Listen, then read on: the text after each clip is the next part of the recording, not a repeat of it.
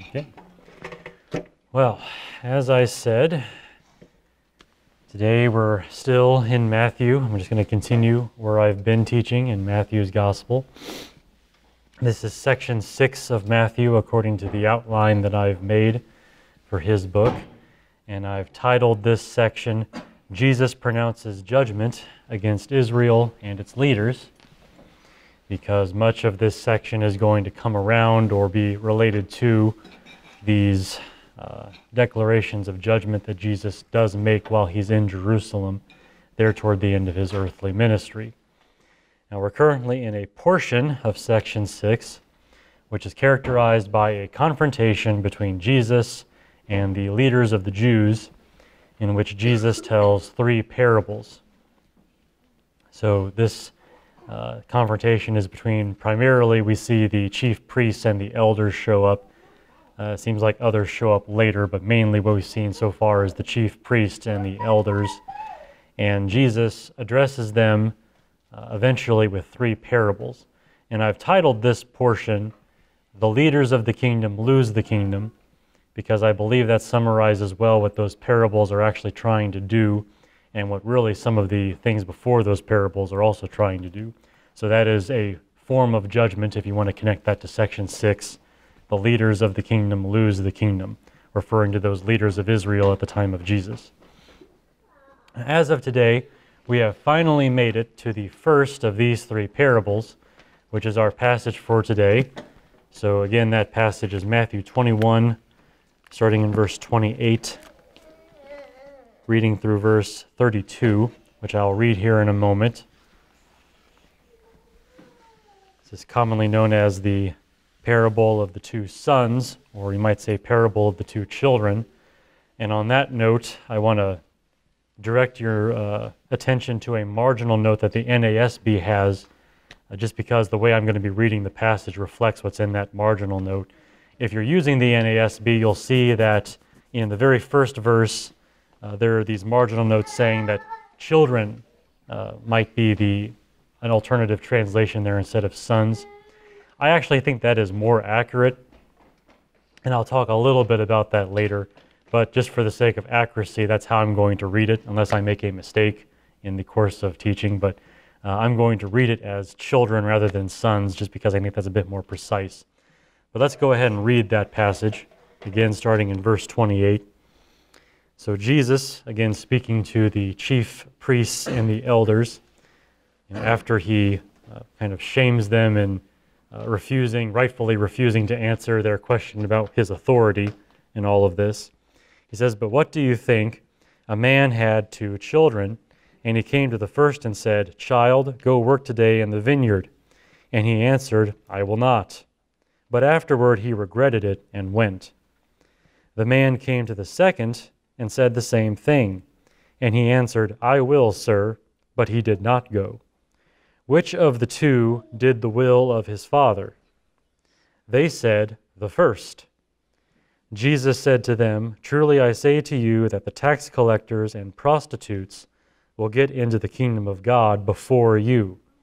For John came to you in the way of righteousness, and you did not believe him.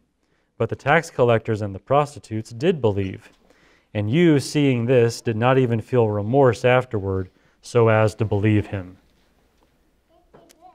So based on this passage, I am giving this sermon a title that is based on the title that I have for this whole portion, which is "The Leaders of the Kingdom Lose the Kingdom." All of these parables are some variation of that idea. The leaders of the kingdom lose the kingdom. This parable, my title for this sermon on this parable, is "The Leaders of the Kingdom Lose rank in the kingdom." So this is one of the several ways we're going to see them lose the kingdom, so to speak. In this case, it's a matter of losing rank in the kingdom. And through this parable, Jesus teaches that for the children of the kingdom, repentance and faith will outrank profession and prestige. And there are quite a few words there that I will explain to those of you younger people who still need help learning some of your words. The only one I want to explain right now is this idea of outranking. So basically it means to be more important or to have more importance to it. So in this case, what I'm saying is repentance and faith outrank prestige or profession, meaning they're more important than those things, or more important than anything else, really. So that's what I mean by outranking when I speak of repentance and faith outranking prestige and profession. Now, my outline for this sermon has 4 divisions, which I will give to you now to help you as you listen to the sermon. First of all, Jesus tells a parable about 2 kinds of children and about repentance and faith. And really that first division is really to cover some basic matters of the parable, just to get them out of the way. Secondly, these 2 kinds of children and the real people they represent are marked by very different virtues. As it turns out, both of these children in the parable have their own kind of virtue, and it's just a matter of contrasting the 2. So that's what I'll do in that second division. Thirdly, in the kingdom of God, the wrong children are honored. And I say it that way because that is exactly how this parable would have seemed to anyone who heard it there first when Jesus first taught this parable, that the wrong children receive honor by the end of this teaching of Jesus. And then finally, for my 4th division, God greatly honors repentance and faith, which is the great application and lesson that we should all learn from this, how greatly God will honor repentance and faith. Now, as we talk about this first parable of the 3 parables, I want to give you an assessment of what all 3 of them are actually doing. All 3 of them are in some sense talking about reversal. That is to say, a kind of switch that takes place in the kingdom of God. Now, to explain that, and maybe to help the children understand what I mean by reversal, I might refer to a Bible story more familiar to you all. You have David and Goliath. You look at that battle there that fight between David and Goliath. And as you look at that, who do you think would normally win this fight? You have really big, strong guy versus little boy David. Who would normally win that kind of fight? What do you think? Anyone afraid to say it? Goliath, he's the guy your money would be on Goliath if you were betting on this, right? You'd say, well, Goliath, surely he'll win. But of course, God gives David that victory. The little shepherd boy, the young man who has never really been to war in his life, actually won that fight. And that is a kind of reversal. And that's what I mean in the sense that in the kingdom of God, God loves to take people who ordinarily would not have any advantage, would not have any reason to be favored or anything like that. God loves to give them first place and takes everyone else down several notches. In this case, David, you might say, outranks Goliath or outclasses him. And that is the kind of reversal I'm talking about.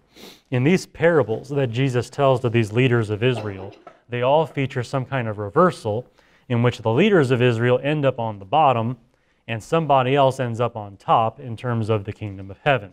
So all of these feature some kind of reversal, including this one about these 2 children, which is our parable for today. And I'll go ahead and start with my first major division of my sermon on this parable, which is just to say that Jesus tells a parable about 2 kinds of children and about repentance and faith. And mainly this first division of my sermon is just to establish some very basic points which need to be in place before we get into the real matter of the passage. So all these are very foundational, but I want to make sure we're understanding all these things. First things first, yes, this is indeed a parable. And I'm sure many of you would have called it that, but I wanted to make it clear that this is something that Jesus himself would refer to as a parable. And we know that because Jesus himself actually does call it that. He doesn't call it that here in this passage. He doesn't introduce it by saying, here's a parable. But if you keep reading on into the next passage, he actually does refer back to this as a parable. If you jump down to verse 33, as he goes on to his second parable, he says, listen to another parable. And of course, if he says this is another parable, there must have been a parable before that one. And so, yes, this story about the 2 sons and the lesson from it, this is a parable. So, I just wanted to say that. If you wonder why I'm calling it a parable, well, Jesus did. So yes, this is a parable. So that very simply stated, I just wanted to say that for to get it out of the way here.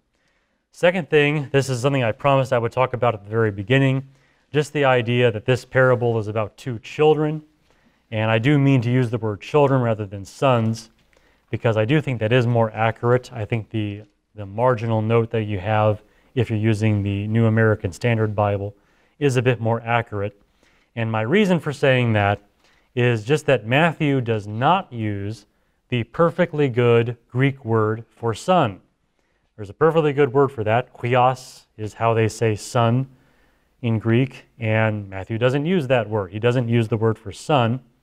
Instead, he uses this word which refers to neither a male nor a female, so neither a boy nor a girl, neither a man nor a woman, but just a word that could refer to either. He uses the word teknon, which normally just means child. So it doesn't refer to a child of either sex or gender, just could be either of them.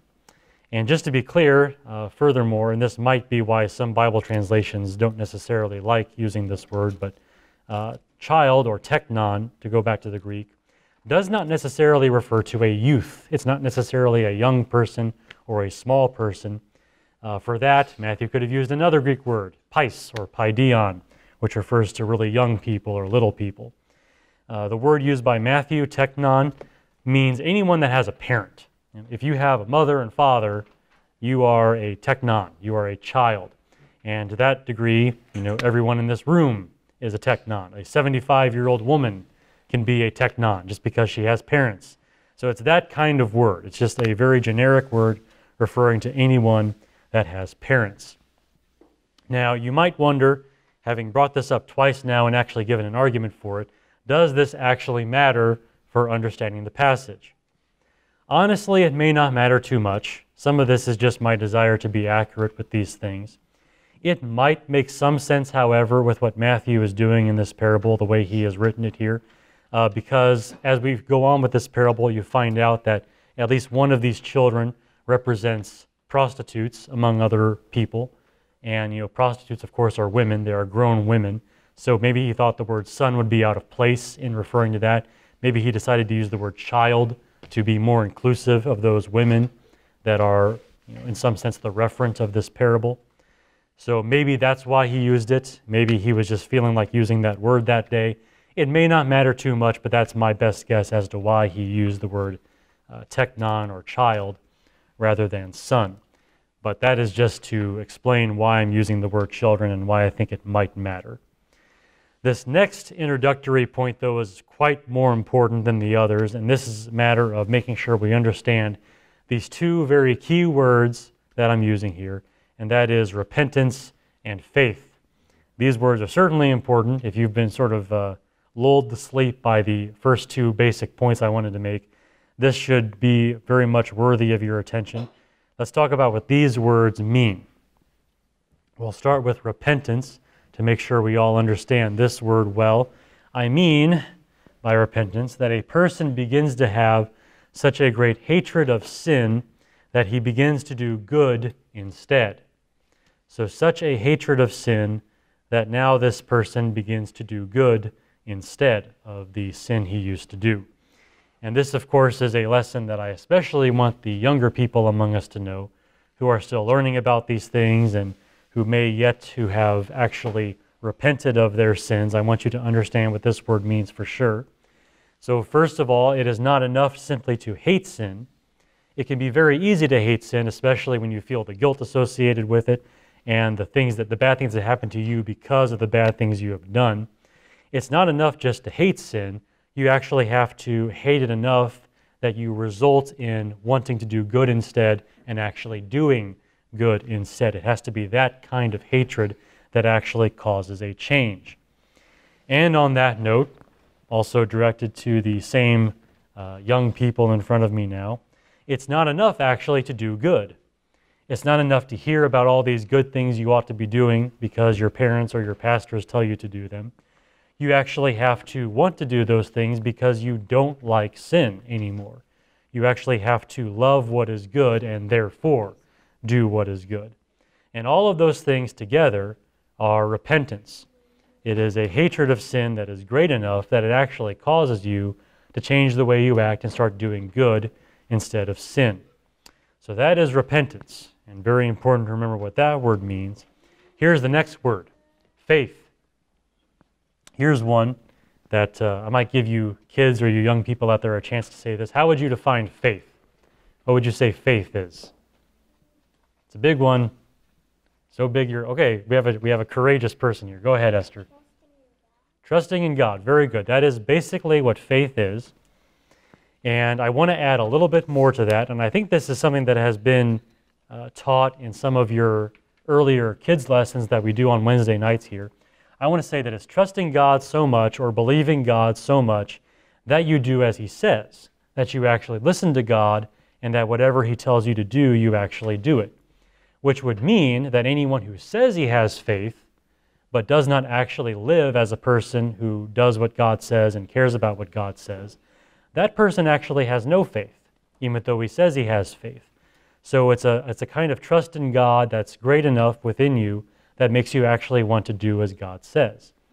And of course, meanwhile, same point as with repentance, it doesn't matter to actually do those good things for other reasons.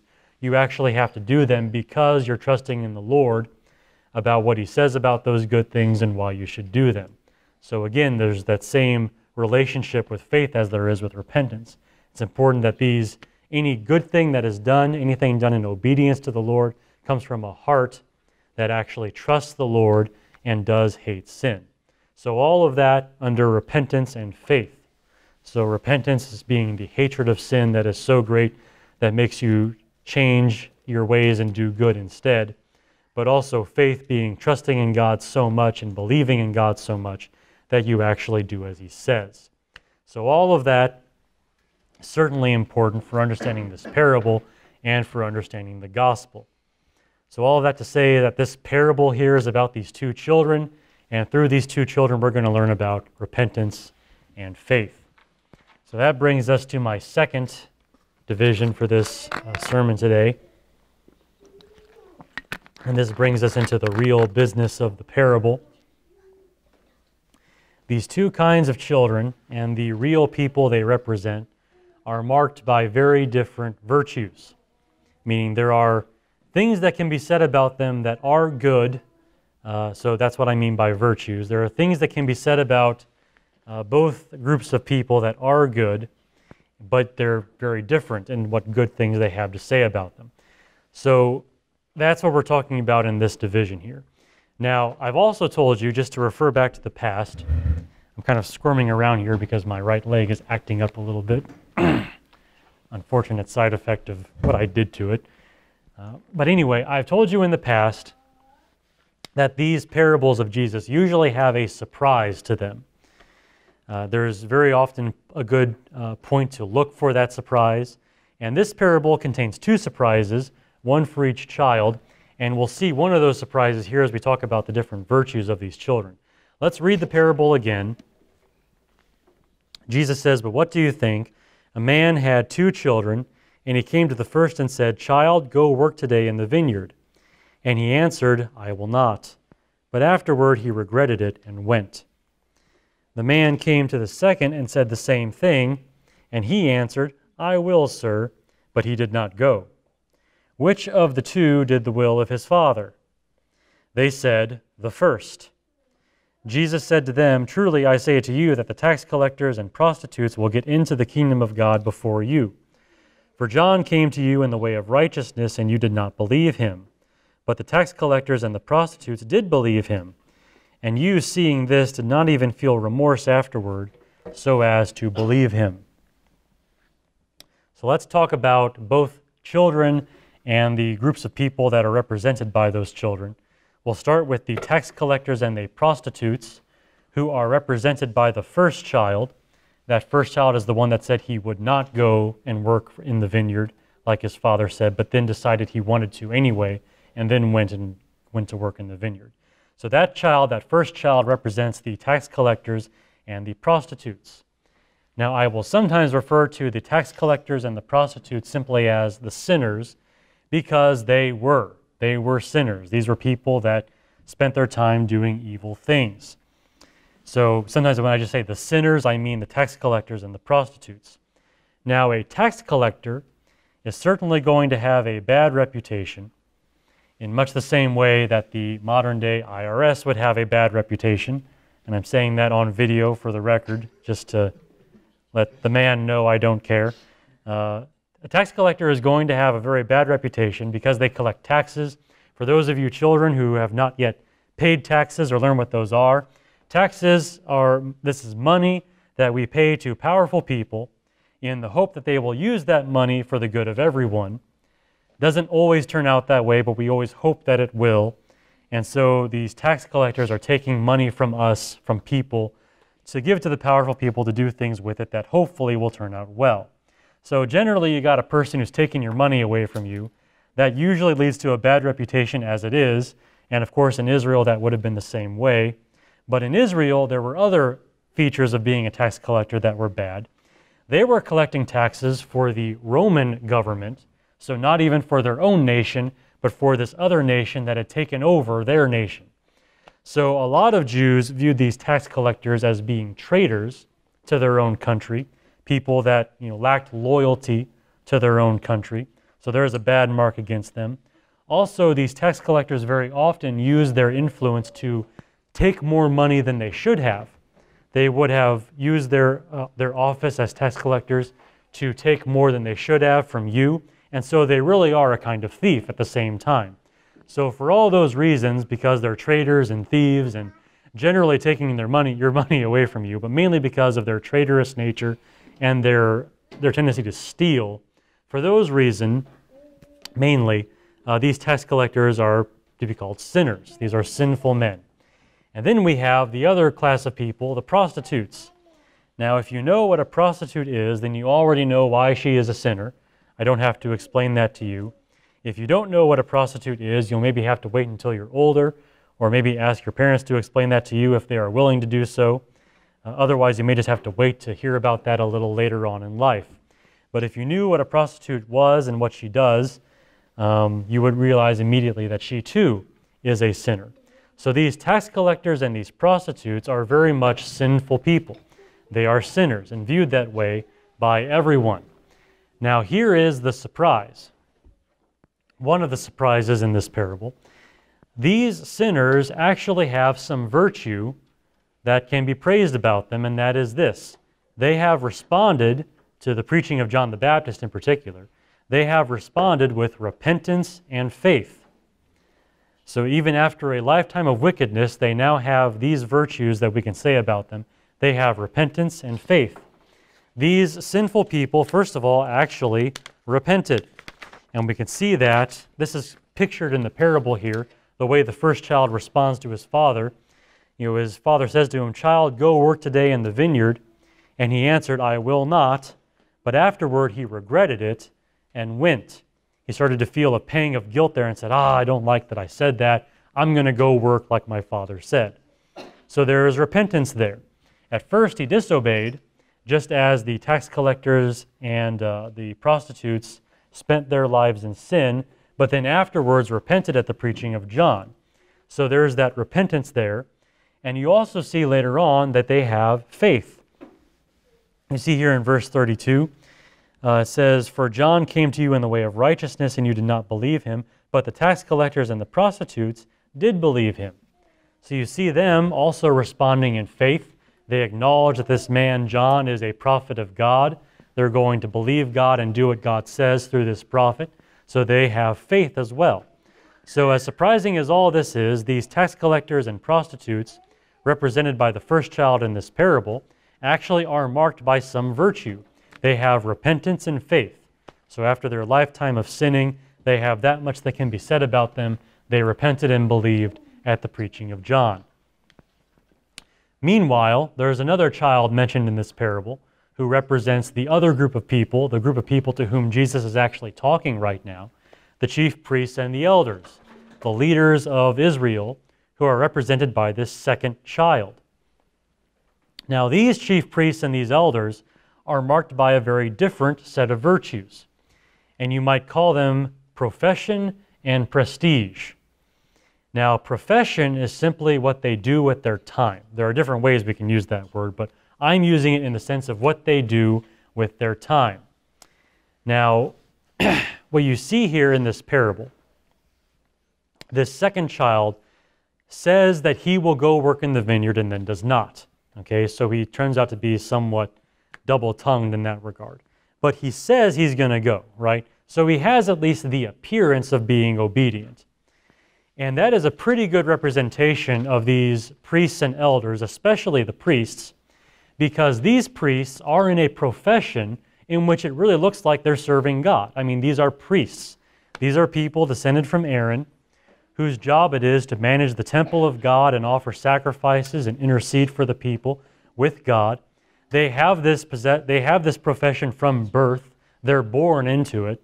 You know, they have to grow up before they can actually join the priest there in the temple, but from birth, they know what they're going to do with their life. They are priests. They have this profession that seems like a very godly profession. Compared to a tax collector or a prostitute, there is no contest. These priests have a very godly-looking profession. It very much looks like they're serving God. But we also have this other matter, this matter of prestige. You know, prestige is the respect that people have for you because of something you've done or something you are. You know, it describes people who other people, they consider them worthy of honor. So prestige. Certainly these priests and these elders have prestige. These priests have prestige from birth. The elders are people that have become so influential or so wealthy or in some sense so honored among the people there in Jerusalem that they have earned a seat on the Jewish High Council, the Sanhedrin. So they certainly have prestige. I mean, yeah, these men are very prestigious. They did something to get that kind of prestige, and it's no small thing. And of course, they're going to have a lot more prestige than these tax collectors who are viewed as traitors and thieves, and a lot more prestige than these prostitutes. So as we look at these chief priests and these elders, they have something about them that you could say good about them. They have a godly profession. They have prestige in the eyes of people. Those are things you might consider virtuous. In contrast to these repentant sinners, these tax collectors, and these prostitutes. They have a different set of virtues. Now, those observations serve only one purpose, and this brings me into my third division for today's sermon, by the way. One purpose here in saying all of this, Jesus, according to this parable that he tells, says that in the kingdom of God, the wrong children receive honor. The wrong children come out on top in the kingdom of God. They outrank everyone else, the wrong children.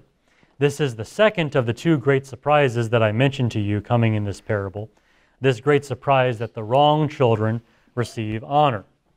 Let's read the parable again. This time you can focus on the idea of the wrong children receiving honor. It says, "But what do you think? A man had 2 children. And he came to the first and said, 'Child, go work today in the vineyard.' And he answered, 'I will not.' But afterward he regretted it and went. The man came to the second and said the same thing. And he answered, 'I will, sir.' But he did not go. Which of the 2 did the will of his father?' And they said, 'The first.' The first child did the will of his father. And Jesus said to them, 'Truly I say to you that tax collectors and prostitutes will get into the kingdom of God before you priests and elders,'" right? Because that's who Jesus is speaking to at this moment. "For John came to you in the way of righteousness, and you did not believe him. But the tax collectors and the prostitutes did believe him. And you, seeing this, did not even feel remorse afterward so as to believe him." Now, I have said that the wrong children are honored, and that this is a principle Jesus gives us for the kingdom of heaven. According to the way most religious people think, not speaking necessarily of Christians, but just religious people in general, a lifetime spent in a godly profession or with rightful prestige should outrank by far any kind of newfound repentance from a lifetime of wickedness, right? It's like, okay, yeah, it's good that they repent and believe now, but I've been doing this for years. I've been doing this all my life.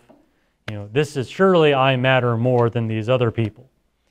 That is a very common way of thinking among religious people. Instead, Jesus teaches that for the children of the kingdom, repentance and faith will outrank profession and prestige. So if you have the godly profession and the prestige among all the other religious people, that just puts you down here. If you have repentance and faith, that puts you up here in the kingdom. You need to raise those higher because I got the stand in front of me, but you're going to be outranked by those with repentance and faith. And if you have repentance and faith, you receive the highest rank in the kingdom of heaven. And so, in the thinking of most religious people, the Jews standing there in the temple on that day, the way they would have viewed this, they were very much religious people in themselves. The way those Jews and those Jewish leaders in particular would have viewed this, they would have seen it as the wrong children receiving honor. The priests and the elders would have said, hey, I'm a priest. I'm an elder. Surely that's worth something. And Jesus says, that's worth this much. Repentance and faith is worth way up here. So they have been outranked by these people whom they would have considered of no mention whatsoever in the kingdom. According to Jesus, the wrong children receive honor. That's how this would have been viewed by those hearing this parable when Jesus told it. Now, the honor given to these repentant sinners is described like this. They enter the kingdom before the men who should have led Israel into the kingdom. So they enter, these repentant sinners enter the kingdom before the men who should have led Israel into the kingdom. And I am basing this mainly off of the last third of verse 31. If you go there to the last thing Jesus says in verse 31, he says, truly I say to you that the tax collectors and prostitutes will get into the kingdom of God before you. So that's how he words this. They get into the kingdom before these priests and these elders. Now, the way Jesus words his response, some people have understood him to mean that the priests and the elders actually do enter the kingdom of God just later than the tax collectors and the prostitutes. Which is to say, the way most people read it, they have a very hopeful and optimistic way of reading this verse, that the chief priests and the elders also receive salvation. They just get it later on. I do not think that is what Jesus means by this, not by a long shot. I don't think that entering before necessarily means that someone else enters after. There are some situations, if you want to think of it this way, in which there's no prize for second place, and you snooze, you lose kind of thing. If you don't get in there first, you've lost everything. I think that's the kind of situation Jesus has in mind, where those who get into the kingdom first, they get the kingdom, and everyone else is left waiting outside. That's what it means when these repentant sinners enter before the priests and the elders. It means that the priests and the elders don't get a chance to get in there at all. They took too long, they lost their chance. Now, there is a parable Jesus tells later on in Matthew that I think gives you the same basic idea, and it might be helpful to read that to you. So I'll go ahead and read that to you as well. This is in Matthew 25. We'll start in verse 1. This is the parable of the 10 virgins. And here you see people who, some people enter first, and after that, no one else is allowed to enter. So you'll see what I mean as I read this. So Jesus says this, the kingdom of heaven will be compared to 10 virgins who took their lamps and went out to meet the bridegroom. 5 of them were foolish, and 5 were prudent. For when the foolish took their lamps, they took no oil with them. But the prudent took oil in flasks along with their lamps. Now, while the bridegroom was delaying, they all got drowsy and began to sleep. But at midnight there was a shout, behold, the bridegroom, come out to meet him. Then all those virgins rose and trimmed their lamps. The foolish said to the prudent, give us some of your oil, for our lamps are going out. But the prudent answered, no, there will not be enough for us and you too. Go instead to the dealers and buy some for yourselves. And while they were going away to make the purchase, the bridegroom came, and those who were ready went in with him to the wedding feast, and the door was shut. Later the other virgins came also, saying, Lord, Lord, open up for us. But he answered, truly I say to you, I do not know you. Be on alert then, for for you do not know the day or the hour. Now that parable was told on a different occasion and for a different purpose, but I'm reading it to you because it shows you that in this parable, the wise virgins certainly entered the house before the others, but that doesn't mean the foolish virgins got in later. The foolish virgins got locked out. So one enters before, the other doesn't enter at all. And that, I think, is also the imagery here in Matthew 21. I do not have an optimistic reading of the verse with regard to the chief priests and the elders, not by any means. When the repentant sinners enter the kingdom before the Jewish leaders, the sinners fill the kingdom, leaving the leaders outside in the dark forever. They don't get in. That's what happens when the tax collectors and the prostitutes enter the kingdom before the chief priests and the elders. And that is a terrible disgrace. It is a great dishonor for those chief priests and these elders. It's a great dishonor to them that they were so slow to embrace the way of righteousness that they lost their place in the kingdom. These are the leaders of Israel. These are the men who should have been leading the way into the kingdom. Instead, out of envy for Jesus and out of dislike for the things he was teaching and doing, and for a dislike of John the Baptist as well, for that matter, they just didn't get on board. They just did not enter the kingdom at the only time that was offered to them, and they lost their place to these other people who normally you would think, oh, they're not getting into the kingdom. They don't have a chance. But because of their repentance and their faith, they got in, and the guys with the godly profession and all the prestige got left out. It is a great disgrace for them. And that is how Jesus describes the honor given to these sinners who repent and believe. That they actually get in there, they sort of steal the place of these priests and these elders. The profession and the prestige doesn't matter at all. Now that these have profession and faith, they're advanced to the top. They actually enter the kingdom, and they enter ahead of those people who would be expected to enter. That is the honor bestowed upon these wrong children, as I call them. By worldly standards or by normal religious standards, these are not the people that would normally get the kingdom. But they're the only ones who get it, those who repent and believe. All right, in the final part of my sermon here, I just want to make sure you see how greatly God honors repentance and faith.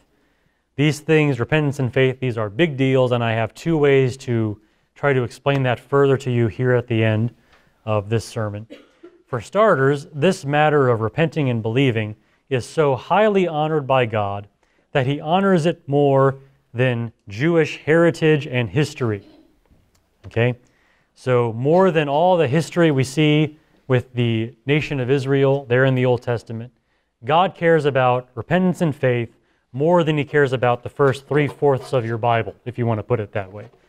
Now that may be a small thing to you because none of us have Jewish heritage, but it would have been no small thing to the readers of Matthew's Gospel or to those who were listening to the teaching of Jesus there on the day that he told this parable. So I think first about Matthew, do you realize that Matthew is the only one that actually records this parable? Mark did not think it was important enough to include. Luke did not think it was important enough to include, and John didn't either. But Matthew thought about this parable and said, yeah, this needs to go in my gospel. And he did that because apparently his own people, Matthew being the gospel written mostly to the Jews there in Israel, Matthew thought that his own people really needed to hear this teaching about faith and repentance and about the downfall of the chief priests and the elders for their lack of repentance and faith. The kingdom of God, think about it this way, the kingdom of God was first promised to Israel out of all the nations of the world. If you can imagine the entire world in pagan darkness with just one teeny tiny nation named Israel that has any kind of light from God whatsoever. That was the situation for most of history. Surely then, in that ancient world, no greater honor could have been possessed by any nation than to have God working among you, God revealing himself among you, God dwelling among you, as God often put it. Surely there was a great honor there, and surely that honor would be worth something. And yet we see, and really we see this before the days of Jesus, but Jesus makes this same point, that not everyone in Israel will inherit all that God had promised that nation. Even though Israel is very much the chosen, precious nation, not even all of them are going to get all these good things that God has promised. John the Baptist, and then Jesus especially, created a firm divide within that nation. They drew a line and said, people on this side of the line, they're going to inherit these good things that God has promised our nation, and these other people will not. And that line which divided the nation and which determined which half of the nation inherited the kingdom was faith and repentance. Faith and repentance were that line that John and Jesus drew for Israel, and your fate depended on where you put yourself on one side of the line or the other. If anyone needed to learn that lesson, it was the Jews living in Israel, who otherwise might have placed false hope in their pedigree. John the Baptist even talked about that. He said, do not say to yourselves, we're sons of Abraham. He said, God can raise up from these rocks sons for Abraham. That's nothing. What matters is repenting. And Jesus came along later and said the same thing, repent and believe in the gospel. Those are the things that matter. It doesn't matter what your nationality is. It doesn't matter if God has favored your nation. What matters is whether you have repented and believed. So that is the high honor that God bestows on this.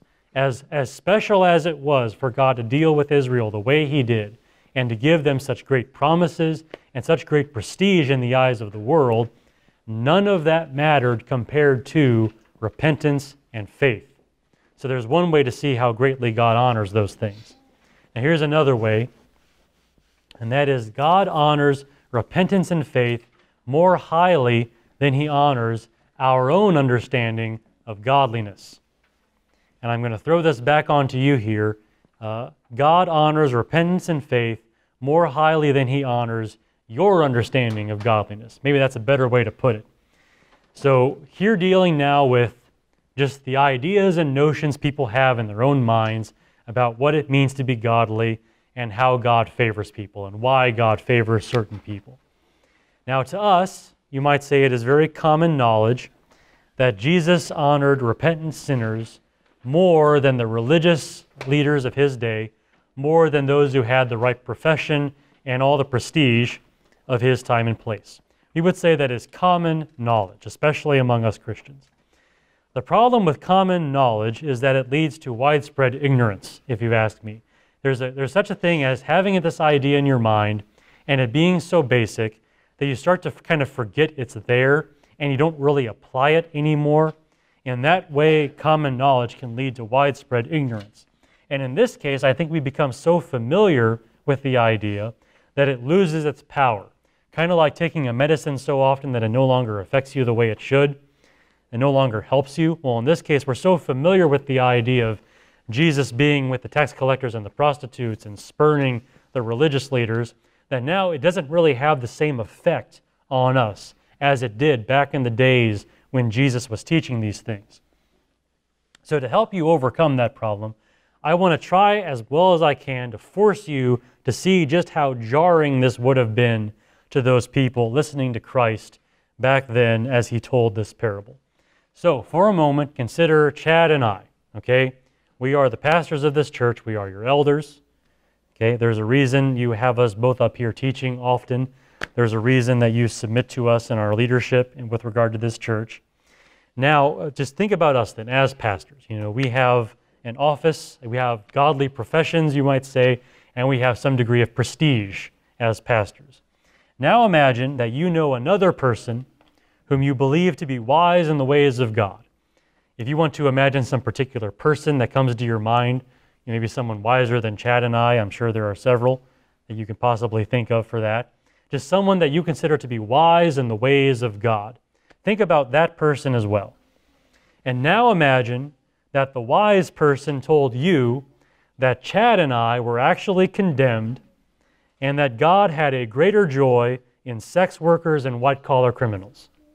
Okay? Imagine that this wise person whom you trust, this person whom you consider wise in the ways of the Lord, told you that Chad and I were going to hell and that God had more joy in these prostitutes and these tax collectors over here, these sinners. Imagine that someone told you that. Frankly, you would not believe it. You would not believe that Chad and I are on the path to hell and that these other people that are just revolting to you are actually experiencing the favor of God. You just would not believe it at all. And if you can imagine such a situation unfolding in your own life, you can imagine the effect of this parable on the people who first heard it, who first heard the idea that the tax collectors and the prostitutes are getting into the kingdom while these elders and these priests are being left out. You could not have believed it. You've been trained from the very beginning of your life to view these men as being, in some sense, in God's special favor. These are the leaders of the holy nation. Surely that counts for something, doesn't it? Nope, doesn't count for anything. All that matters is repentance and faith. And if the tax collectors and the prostitutes have it, that's what matters. And if the leaders of Israel don't have it, that's what matters. This is the kind of thing that would have been tremendously shocking to those people to hear it. It might be old news for us, but for them, it would have left them at a loss for what to say. So I think it's very important for us to remember these things. In our own minds, we can have these same false notions about godliness. We can get it in our heads, well, yeah, surely so-and-so has God's favor because of this, this, and this. Surely so-and-so is loved by God because of this reason and this reason.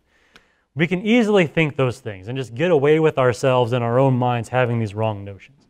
Very important to remember that even if you have these ideas about godliness and what it is, none of that actually matters compared to repentance and faith. Okay? The tax collector, the prostitute, whatever kind of vile sinner you can imagine, fill in the blank, whoever you consider to be the worst of the worst. If that person repents and believes, that person goes straight up into the favor of God, into the kingdom of heaven, and anyone else who does not have repentance and faith is out, no matter what your views of godliness are. So be wary of yourself as you think of these things, and also remember the pride of place that God gives to those who repent and believe. That is literally the only thing He is looking for with this issue of who's getting into the door of the kingdom. There are other passages where we might give other details on that, but the way Jesus tells this right here, right now, it is repentance and faith. Those deserve pride of place in your mind because they have pride of place in God's mind. So the true lesson of this parable about the two children is this: if you do nothing else, if you have nothing else, practice repentance and faith and have repentance and faith. That is what God prizes most highly among people, and those are God's entrance requirements for His kingdom. And that's the only thing He's looking for, and if you try to bring anything else to the door, He's going to say, that doesn't matter. Only repentance and faith. Now, I have said that section 6 of Matthew is characterized by Jesus pronouncing judgment on Israel and its leaders.